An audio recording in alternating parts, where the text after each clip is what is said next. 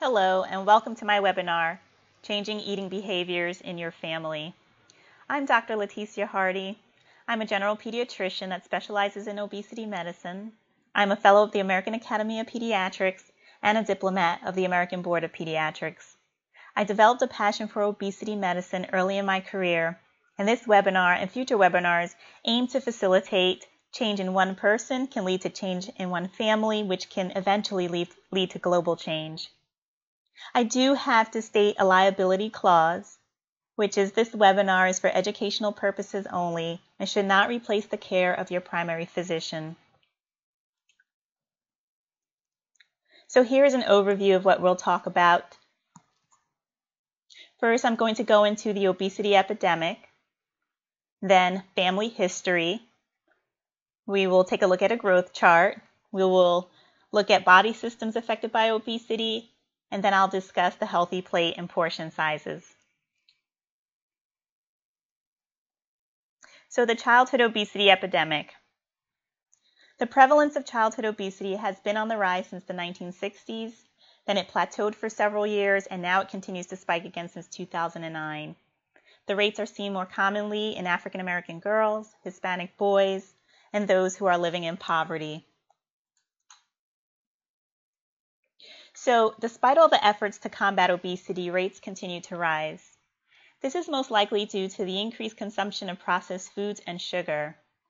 There are many studies that show that sugar is more addictive than cocaine. So when you see a child in the grocery store screaming for their sugar-coated breakfast cereal, there may be an actual addiction playing a role in this tantrum. There is also a good book about it. It's called Salt, Sugar, Fat, and it discusses the laboratories of the food industry and what they do to figure out the bliss point before selling their product. And basically, the bliss point is elicited by getting children to taste a variety of foods with increasing amounts of sugar, and then when the child is at a point where they love it, they will call that amount of sugar and the effect that it has on the child the bliss point. And so they will test their foods for this bliss point so they can sell them to the consumer. So, like I said, this epidemic has increased with increased society's intake of processed food. Our lifestyles have become busier, so it's easier to buy processed foods. It's convenient. It's easier to cook, shorter time to cook.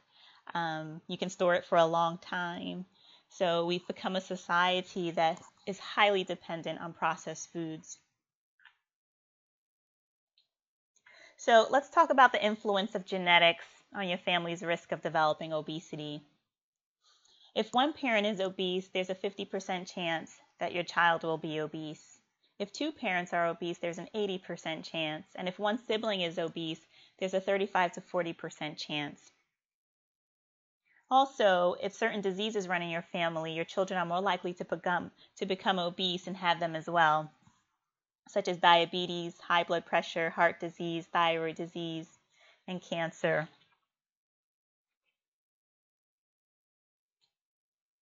So let's look at a growth chart. Many of you have probably seen growth charts before when you take your child to the pediatrician. And this example is a growth chart of a girl. They have girl growth charts and boy growth charts. At the x-axis, or at the bottom where you see my mouse moving, you'll see age, so 2, 3, 4 years of age, all the way up to 20 years of age. On the y-axis, you'll see weight and stature.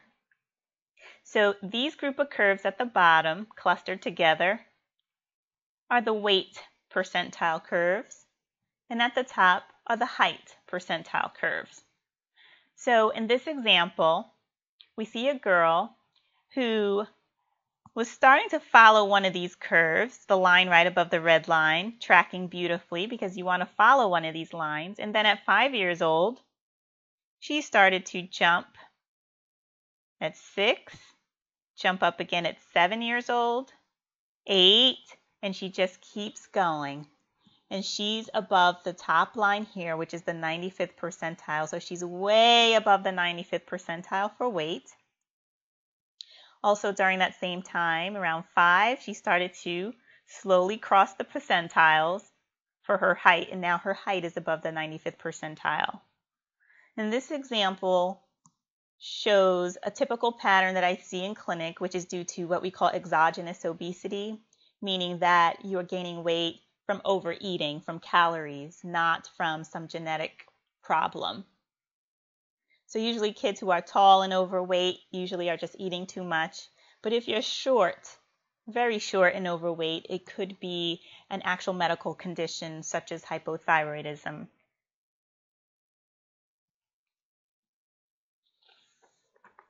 So body systems affected by obesity.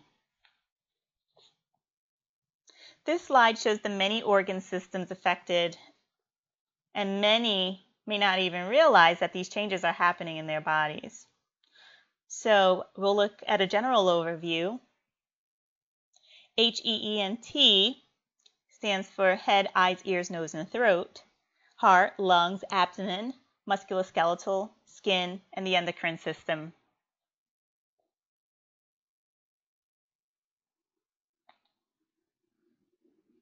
So on my webinar advertisements, it states that I would give you a step-by-step approach to change the eating behaviors in your family.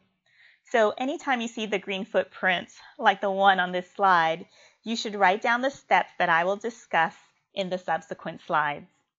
So I will go through different body systems, and I would like you to write down a list of things to look for in your child.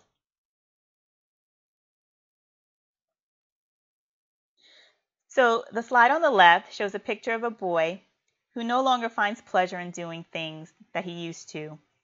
So he's looking out the window instead of playing outside. This is called anhedonia, and this can be a sign of depression. The slide on the right shows a tape measure. Sometimes in obesity, we can see weight gain or even weight loss. So if your child is suddenly losing weight and continues to eat the same or more than normal, this can be a sign of a new onset diabetic. So on your list, you should be writing sad, anhedonia, meaning not wanting to do things that you used to, isolating oneself. Also write down recent rapid weight gain or weight loss despite still eating a lot. The next slide shows a woman with a headache. So you can end up having lots of headaches, visual disturbance, personality changes. You can end up feeling dizzy, have some memory loss, and these are all consequences or what we would call comorbidities of being overweight or obese. Your child may present with chest pain, palpitations. There may be difficulty breathing, shortness of breath with mild exertion. You may have worsening or new onset acid reflux, abdominal pain, bloating. It's very common to have muscular aches and pains as well as joint pain. Obese individuals tend to complain of back, hip, and knee pain the most. So if a child is complaining about musculoskeletal pain, especially hip or knee pain, this problem or complaint needs to be taken seriously. They can have something called SCFE or avascular necrosis of the femoral head, which are emergencies. They can also end up having bedwetting or waking at night to go pee, or even incontinence during the day and end up wearing a pad like this during the day. I have had a patient who was about 9 years old, about 240 pounds, and he had urinary incontinence. He had sleep apnea, which I don't go into on this webinar because I feel like that's a webinar all by itself. He pretty much was like an old man in a child's body, and it was pretty sad. So if your child is starting to have bedwetting when they didn't have it before, or when they laugh, they're dribbling urine into their underwear, they may need an apnea machine, or they may be in the beginning stages of diabetes. So skin.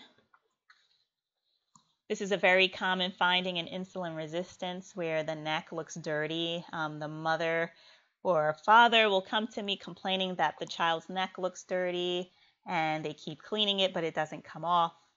And so I tell them this is a sign of prediabetes, a sign of insulin resistance. The fancy word for this is called acanthosis nigricans. And when a child has this, we need to get them to lose weight ASAP. If not, they will become a diabetic.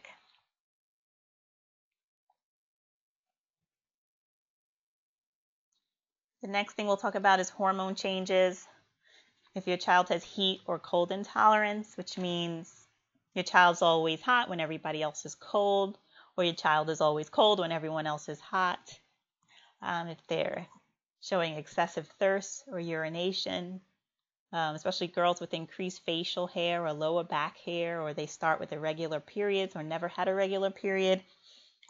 This can be signs of hormone changes because of their obesity. So this picture is just showing someone who's really hairy, and they may not have had that much hair before.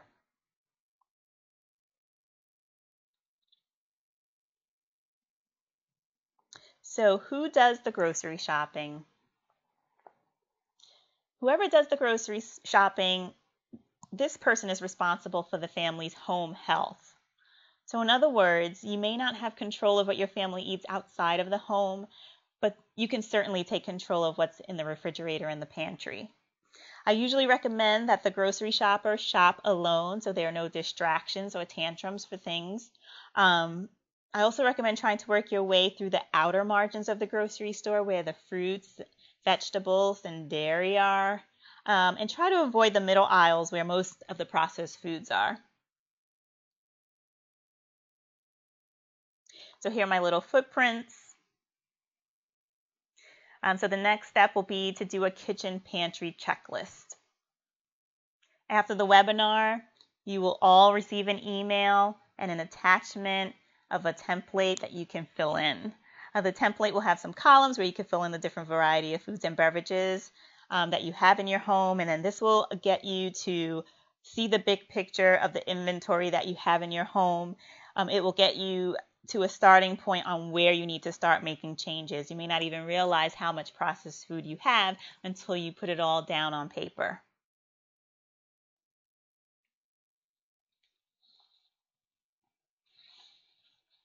So here is a picture of the healthy plate. We do recommend that you start serving yourself and your families the healthy plate. And basically, I'm going to move my mouse. You want to split your plate in half with an invisible line, that is. And on one half of the plate, you want all fruit or all vegetables or a combination of both. Technically, it should be a combination of both, but sometimes your child may want one or the other, and that's fine. And then the second half of the plate, you want to split into two again and put meat and your whole grain. I usually tell parents the meat should fit the quarter of the plate. So you shouldn't stack a meat and make a mound. It should actually be one piece of meat or two smaller pieces that can fit in this section. Here's another example of a healthy plate. You just imagine there's your fruit and vegetables. That would be one half of the plate. And then the other half of the plate split in two with your meat and your grain. So here are the little footprints. And I'm going to send you all a portion size checklist. It will have a list of ages as well as the portion sizes that they should be having. So if your child's 5 years old, you'll go on the column, find 5 years old, and it will tell you the size of the meat they should have, the portion size of the vegetable, etc. However, if you don't want to do that, and most families don't have time to measure things or weigh food, you can just think of the healthy plate, and that will give you a great summary of how to feed your child and what portion size you should feed your child.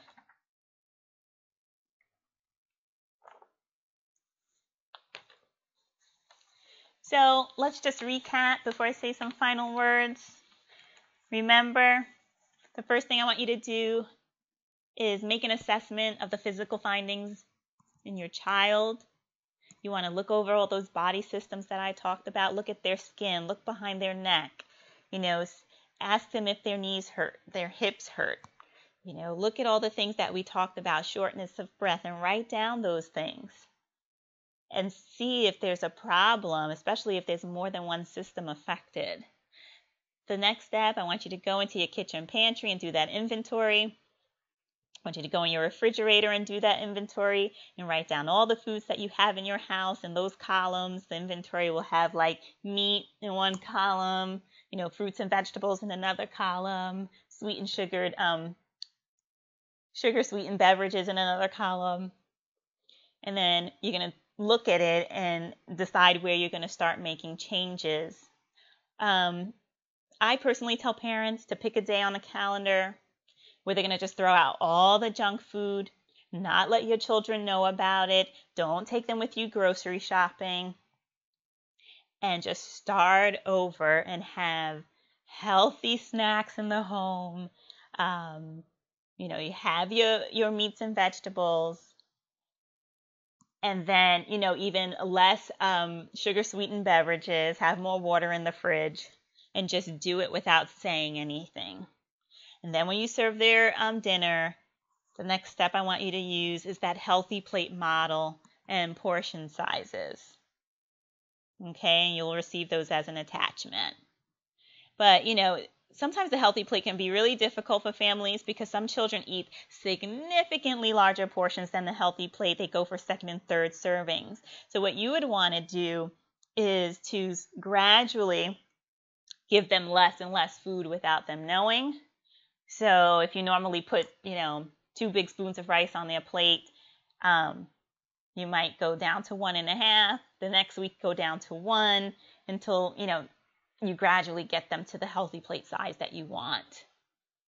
I've definitely have done that to a family member. They had no idea I was decreasing the portions on their plate until one day they said that they still feel hungry, and I knew I've reached the point where I couldn't go down anymore, and I started just to give a little bit more, but they had significantly decreased the amount of food they were eating. They didn't know it, and they weren't hungry.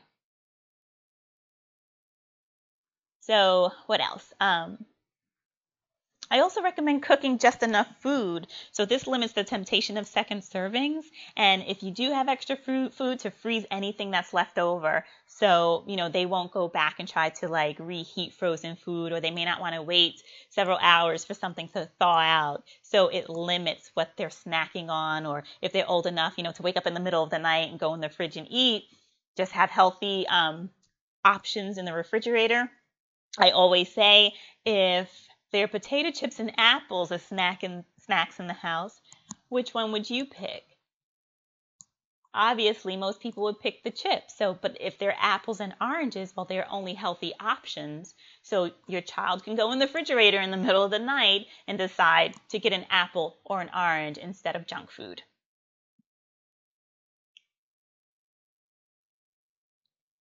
So just looking at the slide, I put my website here. You can take a look at some of the things that we do. The website stepuppawc.com. It stands for Step Up Pediatric and Adolescent Wellness Center. And if this webinar was useful to you, you can definitely donate anything that you would like that you feel is warranted for this webinar. There'll be a link for a donation, or you can go to the website and there's a donate button there. All donations are appreciated. They go back into the nonprofit. It's a nonprofit organization, so I cannot use the money for myself. It can only go back into the cause of the organization. And you all will also receive a future email with a link to make a telemedicine appointment with me if you want. Many families still struggle despite getting this template to start with. They still struggle and need a little bit more hand-holding to make the changes, and so I will be happy to do that with you through a telemedicine appointment.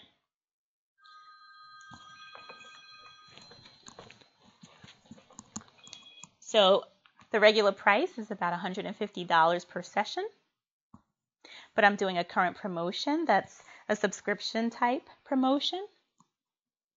and that one's only $39 a month. You'll get 8 meal plans that month with 8 grocery lists that month, and up to 2 video chats with me. The video chats are not required, but you can if you would like to from your own home. Just talk to me.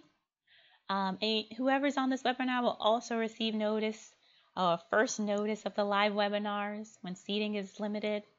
So if you'd like to do that, there'll also be a link for a subscription package and we can get started.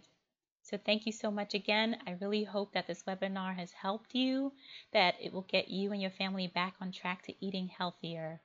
Thank you so much.